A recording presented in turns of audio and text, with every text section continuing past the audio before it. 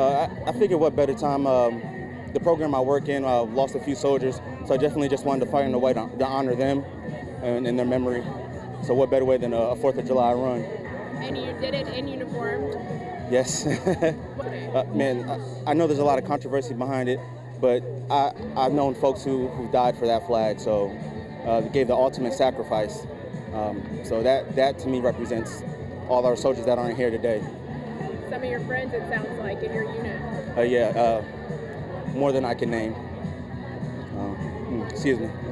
It's my first 5K in about 2.5 years, and just the feeling of the support, everybody coming together for a common good, awesome feeling.